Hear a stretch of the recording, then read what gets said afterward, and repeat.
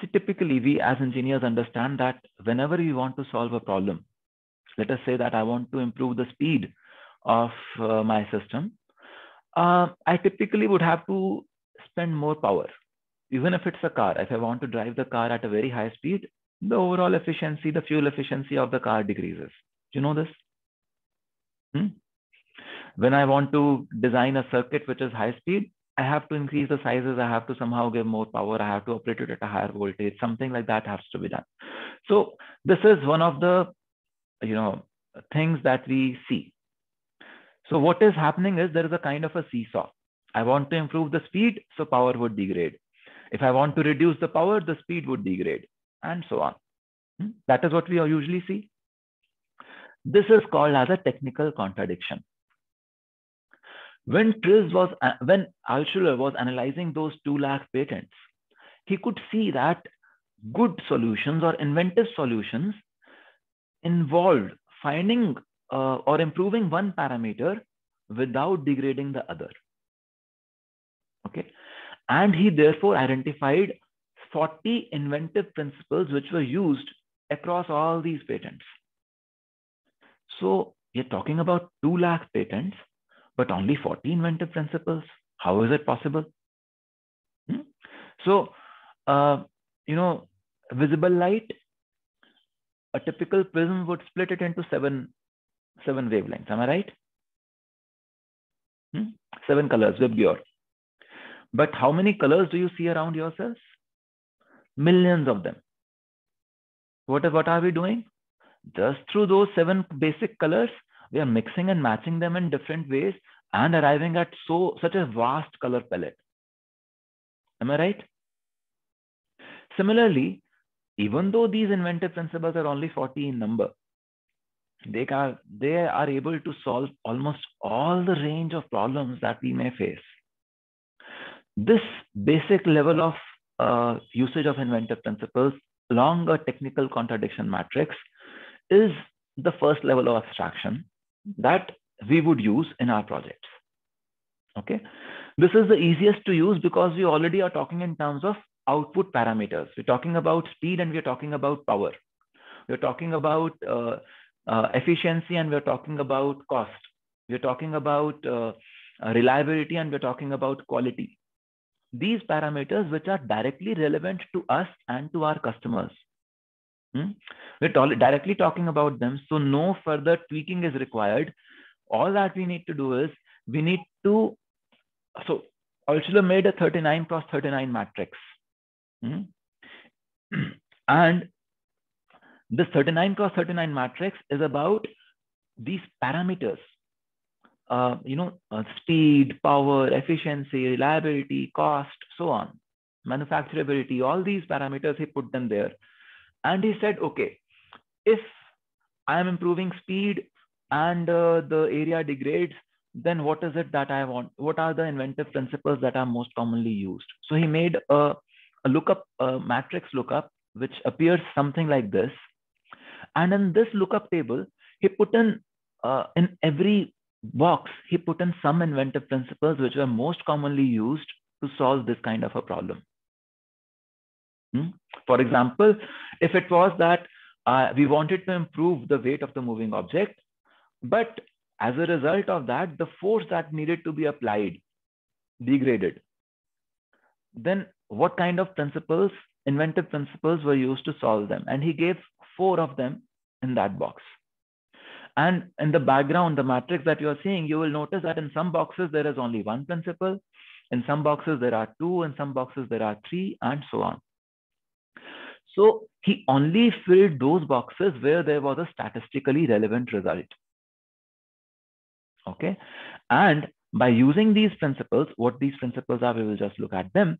By using these principles and by mixing and matching them, we could solve almost all those problems there.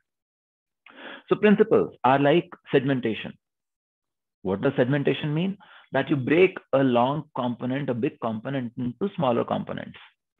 For those of you who know SRAMs and circuit design, we use this mechanism in SRAMs. We break bit lines into smaller capacitances so that we can operate faster. All of us know bicycles.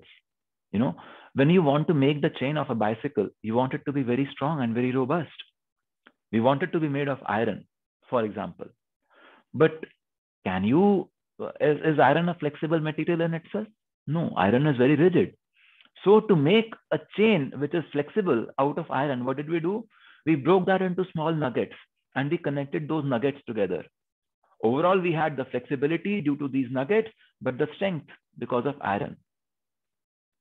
Typically, the challenge is if I have used a flexible material, for example, a jute rope, it is not strong enough. It will die out within a matter of a few weeks. So I wanted iron to be used, but iron in itself, iron rods are not flexible. How do I build a chain out of it? So segmentation principle is used to solve that kind of a problem. Asymmetry. We add asymmetry in our in different places to improve different parameters. All of you have cell phones, and I assume all of you have smartphones with you. If you go into the detailed specifications of the application processor of your smartphone, you will realize that not all the processors that are being provided to you in your application processor, all the cores are not alike. There are big cores and there are small cores. And this is done to improve power efficiency and overall performance also. So when you need very high performance, you use the big cores. They consume more power, but that's fine. But when you do not need that kind of a performance, you switch over to the little cores so that you save power. Local hierarchy, again, the chain of a bicycle, or cache hierarchy. All of us over here are IT engineers. We know the purpose of L1 caches, L2 caches in our systems. Equipotentiality.